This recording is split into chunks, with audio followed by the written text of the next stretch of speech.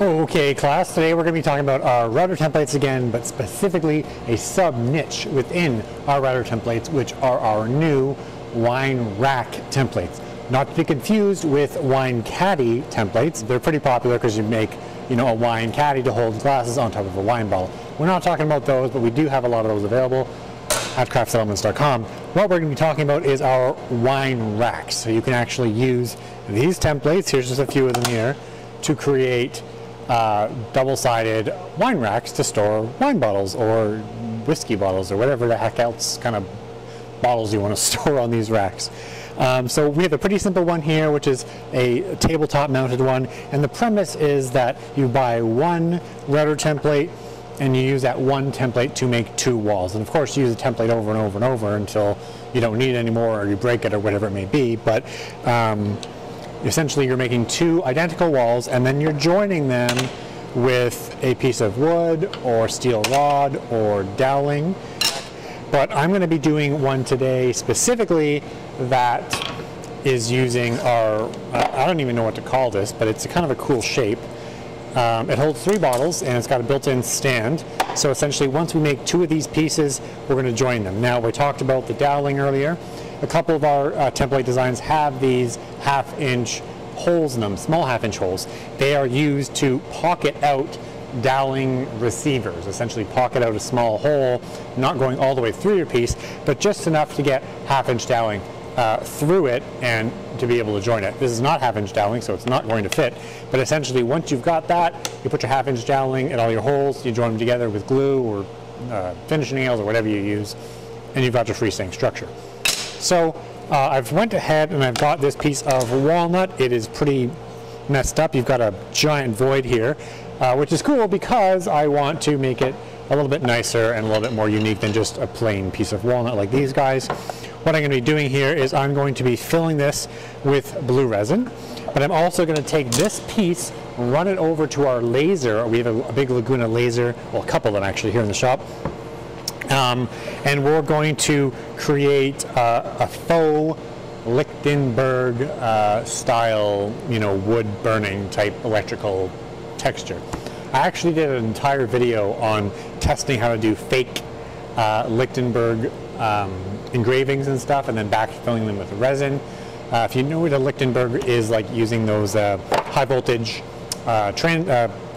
clamps and microwave transformer to basically burn, a random fractal into your wood. But of course you could die, and I don't like dying. So I basically made a video on Make Epic Things that shows some different textures and SVG files that you can use with either a CNC machine or your laser cutter to get sort of a similar effect. So I'm going to go ahead and do that with this. Of course, you don't need to do that. You could literally just take a plain piece of walnut or wood, any kind of wood, but this is Crafted Elements. We got to integrate resin into it somehow. So I'm going to use this. I'm going to backfill this with resin to give us a nice solid piece, and then tomorrow, once the resin's all set, I can come in, trace these guys out, cut two sides from this sheet, and then we can proceed to assemble a fully finished, awesome wine storage rack. All right, so let's get started. Okie dokie, so I've already just got our fractal put up. I've measured this board out. There it is on the screen, and I've dropped one of our fractal vectors onto it, and I've set it to an offset fill, which means our laser is going to come and burn the entire interior, hopefully getting deep enough that we'll be able to backfill it with resin. You can actually get these SVG files on our Make Epic Things channel on that video I talked about. So if you go to the Make Epic Things YouTube channel, find the video where it's like Lichtenberg Death or Lichtenberg Without Death or something like that, and there's a link where you can actually download all my SVG files that I use for this. You're welcome if you decide to use that. So I'm going to go ahead and save this. I'm going to bring this over to our laser and we're going to get this bad boy started.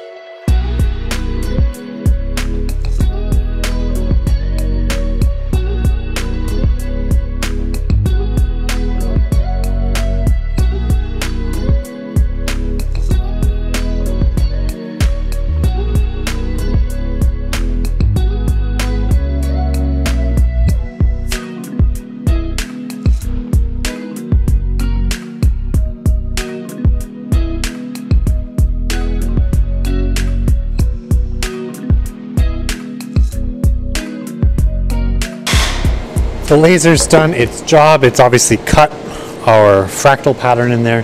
So the next thing is we're going to top this up and backfill it with resin and fill this crack.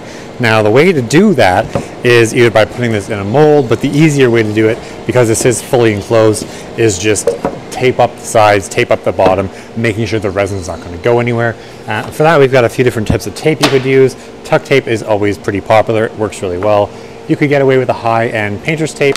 I've even seen people use the aluminum tape that you would use for like HVAC stuff. Works really, really well. The key is make sure it's sticky and put a piece of plastic down on your workbench or floor or whatever you're doing, wherever you're pouring this, because if it does leak, because you know it's possible that it can leak, you don't want that stuff, epoxy resin, hardening on your workbench or your floor. So what we're going to do is we're just going to go and tape up the bottom first, and hopefully prevent anything from leaking. We'll add a couple of layers just to make sure it's good and sealed.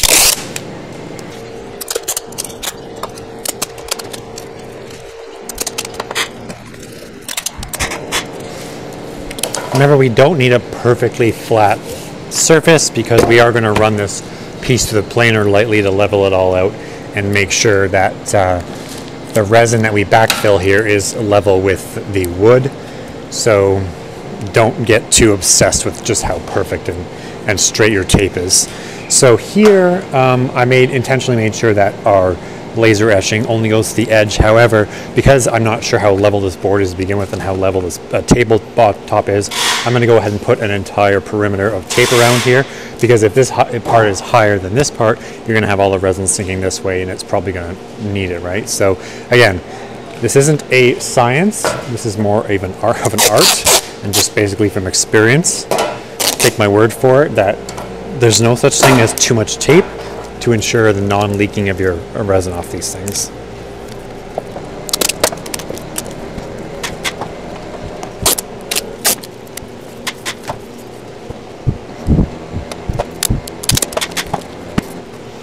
All right, I think we're good here. Sealed up the bottom, sealed up the sides as best we can. We're still going to have leaking, I will 100% guarantee that, but the key is that most of the resin stays on the board and gets into those crevices. So I'm going to go ahead and mix up some resin and we'll get pouring. So the resin I've chose for this project is Total Boat's Maker Epoxy. It is essentially an art resin. It is a shallow pour, typically like a tabletop resin. It's not really like a river table or charcuterie board resin. It's definitely not ideal for 1-inch depth. We have 1-inch depth here in this crack, but it's such a small volume that it's not going to matter. The vast majority of the rest of this is like 1/8 to at most maybe like 3/16 deep in these actual crevices that the laser made. So this stuff we could use all day long, and the advantage is I can literally remove the tape from this tomorrow and continue the project. Whereas if I had a different epoxy, you might have to wait a few days before I can actually start milling it down. So what we're going to do is grab our Maker Epoxy. This is a 1-to-1 ratio, and I actually have no freaking idea how much I actually need to make. Normally I'd measure it out and figure it out, you know, cubic inches to ounces, whatever, but who the heck knows how much volume I'm going to need to fill all these lines. So I'm literally just going to make a random amount. I'm going to eyeball it, and hopefully I don't make too little and not too much, because we certainly don't want to waste our resin.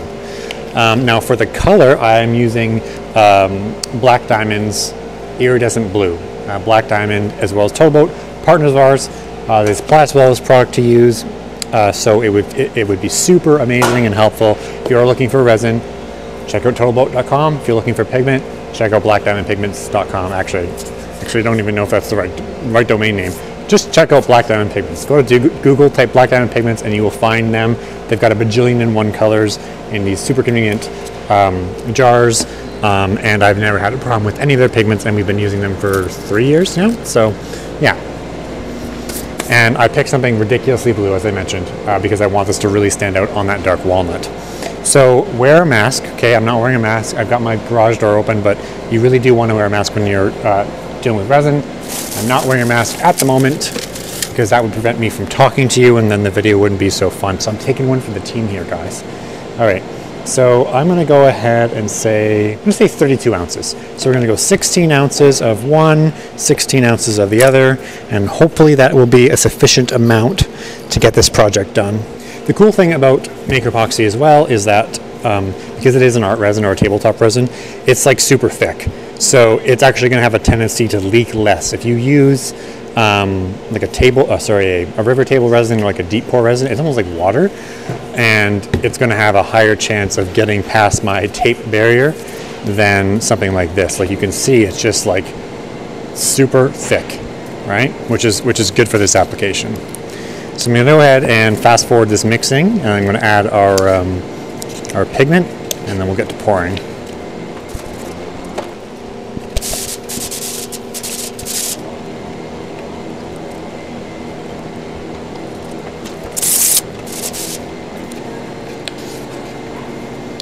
I've said this before in a couple of our videos, but just make sure that when you are mixing resin, you go around the sides of your container and you scrape the bottom. You get really in there, because one mistake that people often make when they first start doing this is they just kind of mix like this, and they forget that there's extra material around the sides and bottom that might be unmixed, and then you end up with like soft spots in your resin or pieces that don't set, which really sucks. So you want to make sure you get a nice thorough mix, even if it takes you a little longer, with a little bit more effort. All right, here we go. I think I've made too much, but that's okay. We'll find another project to use it on.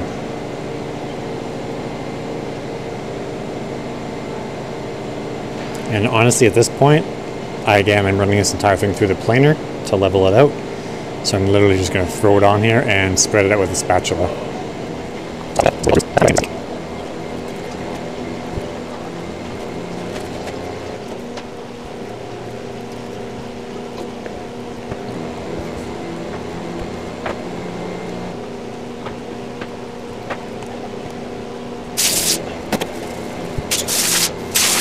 Briskly wave that over the resin. You don't want to let it sit there, because otherwise you'll burn your resin or wood, and that'll just turn out not so good. So a quick wave of your wand, so to speak, and you'll get rid of all those bubbles like magic.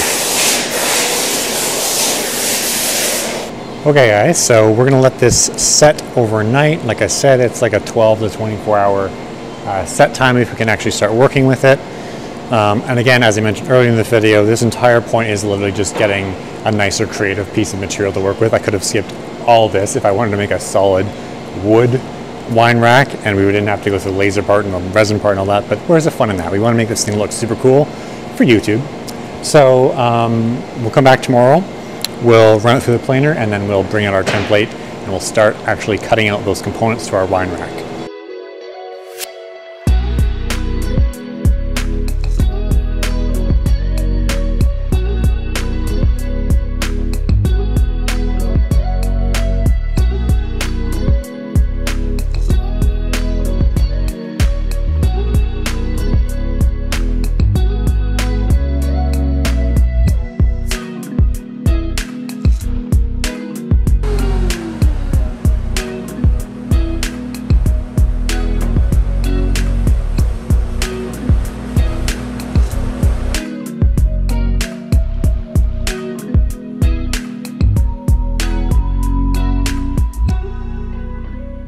So we've got our piece that we filled with resin, fully planed up, hasn't been sanded yet, but I ran it through the planer to level it all out. No point in sanding it, because we only need to actually sand the pieces we're going to cut out of this thing. So we're going to grab our router template. In this case, this is our wine rack 1, and as you can see, I have just enough material to do 2 of them, 2 sides, right? So we're going to go ahead and line this guy up and trace it out with our pencil.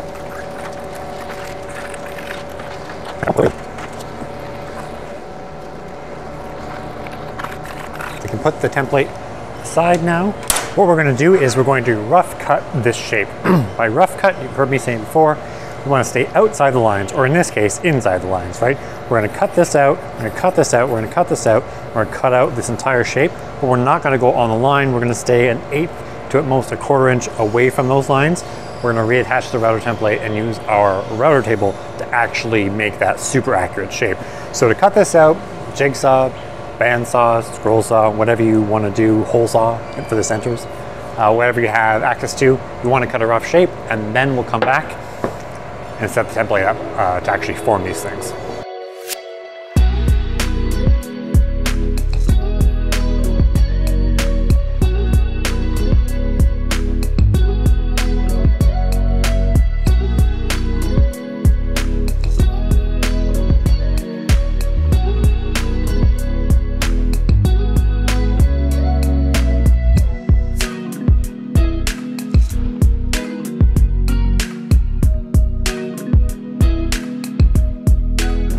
we've got both of our pieces cut out of that raw piece of wood. We've got our template. And basically what we want to do is, we're going to have to do this in 2 steps because we're going to have to take the template off and put it back on here. But we want to use this template, attach it to here temporarily with 2-sided tape, masking tape here, and CA glue, or my favorite method, the hot glue gun method, because it is, in my opinion, the quickest. But you just have to be careful because you got to do it really, really quick, get that piece down really, really quick, and pry it off carefully. But if you are okay, if you're good with the hot glue gun, this is the best method I found to use. So my hot glue gun is just warmed up, and we just want to quickly go put a bunch of dabs everywhere and place this down, and then we'll be good to go over to the router table.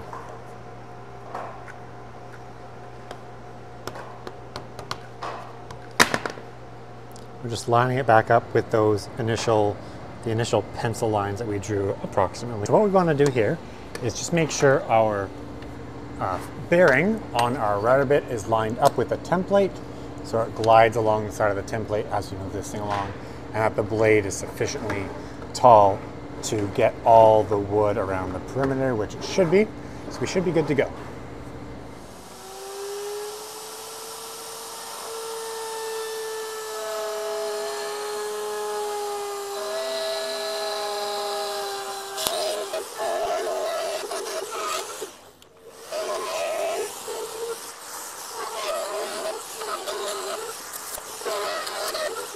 Now in hindsight, what I should have actually done here is mounted the template to the back part, because this, what you're looking at here, is going to be one of the outer faces of our wine rack. So it's not going to have the recessed pockets for our doweling. The doweling recessed pockets need to be on this side. So not a big deal. The next one I'm going to actually flip over so I can actually pocket it, but I'll have to take this off of this one, re-glue it to the back to do the pocketing. But in the meantime, I'm going to grab this, put it on the other piece of wood, and then router that just like I did this one.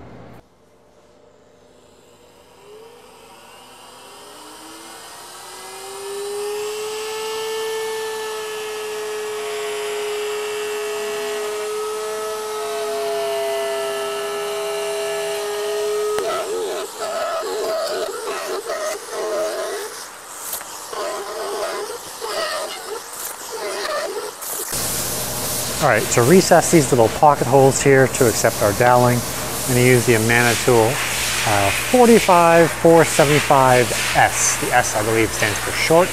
It's a really short cutter, and obviously your bearing. So we're going to install this on just our handheld trim router and line it up so our bearing just gets to the inside of the acrylic. You don't want to go too deep at first, otherwise this thing's going to jump around and you'll ruin your piece or ruin your bit. So again, start slow, and then we want to get a total depth of anywhere from 1/4 inch to 3/8 of an inch just to receive our doweling that we're going to use to connect this project.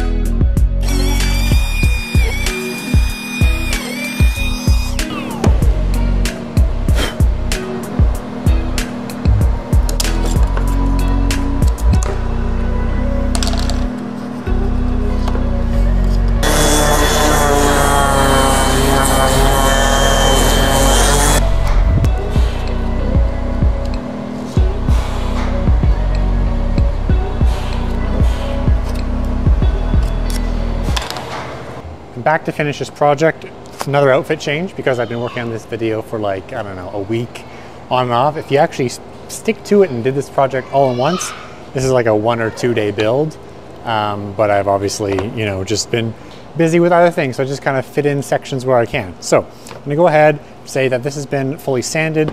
I will also say that the hot glue that I used for this one was a nightmare to get off. The previous hot glue that I had used was smaller sticks, and I never have a problem getting it off the wood. But this caused such a problem, so much so that I've actually like scraped sections out of the wood trying to get the glue off this, and then I had to sand it. I cut my finger open with the scraper. Like, it was kind of a disaster. So that's never something I had to deal with these templates and the hot glue method before. So I guess there is different types of hot glue. Hot glue I was using before, no problem, comes off the templates, comes off the wood, easy peasy. This stuff was a nightmare. So I would just be conscious of that. Maybe if you're using hot glue with these templates, test that hot glue on a piece of wood first, let it set for a few minutes, and then see how easy it is to get off. If it comes off easy, use that stuff. If it's a nightmare, don't use that stuff, okay? Because this is probably like another 20 minutes that got added to this project. Obviously, we've pocketed out the holes. I've done a rough sand of this guy. I'm gonna go ahead and do a quick round over on my router table just to give it a softer edge, do the entire thing. And then I got 1/2-inch doweling. I'm gonna cut this 1/2-inch doweling into sections. What I found is most of these things, wine bottle holders, end up being between 6 and 8 inches. A wine bottle on average is 12 to 13 inches, but a good chunk of that is that neck, which isn't gonna be supported in this round section. So you're basically gonna want anywhere from like 6 inches to like 6, 7, 8 inches total length to be able to support that wine bottle. If you make it too long, you're gonna have the wine bottle sitting like this because the neck's gonna sit here and the base is gonna sit here. If that makes sense, right? So we're gonna get them closer to this. We'll probably cut these into like 5-inch, 6-inch sections, which will give us enough. The other option, as I mentioned, I think earlier, is like aluminum. This is a hollow aluminum tube. It's 1/2 inch diameter. And you could technically use this as well. Cut this into sections, you know, brush it with your, give it a brush look with some sandpaper, and then use that. But I'm just gonna go ahead and use our doweling because that's what I have, and it's pretty easy to use, and I can just put it all together in minutes with wood glue. All right, we're gonna round this. I'm gonna cut this, I'm gonna sand, and we're gonna put it all together, and we'll see what it looks like.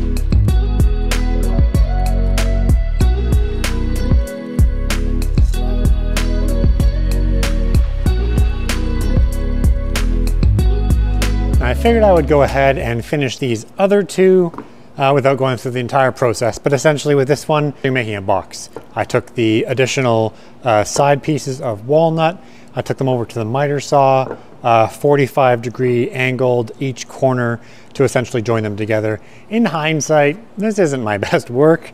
This particular piece, the side walls, is actually thinner. The material's thinner than the stuff that we cut for the actual, wine support. So when I 45 them, they don't quite fit together, but nothing a little bit of, well, a lot bit of wood filler and sanding won't fix, but it turned out pretty good. And of course I brought it over to laser and added a nice personal touch. I don't have anyone actually particularly in mind for this. I just thought it'd be a little bit funny. Not that there's anything funny about alcoholism or mental health or anything like that, but it's a wine rack, so I wanted to make it a little bit more whimsical. With this guy over here, our hexapus, the 6-armed octopus, same kind of thing. I finished it up, sanded it up, cut some dowels, I think 5.5 or 6 inches for them, and it was pretty simple just to glue them together. Just a side note that if you do run into an issue where your dowels are expanded, it's pine or poplar, so they might be a little bit over 1/2 inch, you can just do a quick sand and kind of round the edges of the ends of the dowels to make sure they fit in those pocketed holes that you made. And finally, the main project here, which is the one we really started with and the one we focused on for most of this video, is the wine rack 1. And this one, again, Pretty cool project, and I took the doweling and painted it black before I cut it, just to make it look a little cooler to go with the walnut and blue. But I think it turned out really, really good. And instead of using the Total Boat Wood Honey, which is what I used for this guy and the 6-leg octopus one, I actually just used a clear coat spray paint with this guy. So it's a little glossier, a little shinier, and it probably will hold up a little bit better. It's obviously, it doesn't need to be applied over time like the Wood Honey may, depending on the environment it's in or if it's getting washed or whatever. So either way, I think they all turned out really good. You can get any of these 3 wine rack templates, of course, at craftedelements.com to allow you to make things just like this with your router table, your handheld router, and a little bit of imagination. I hope you guys enjoyed watching this video. If you have any comments or questions, please post them below. And if you haven't already subscribed to us here on YouTube, make sure you do so, because we're always doing fun things like this with our products and always coming up with new things to make your life easier as a maker and woodworker. Thanks for watching, guys, and happy making.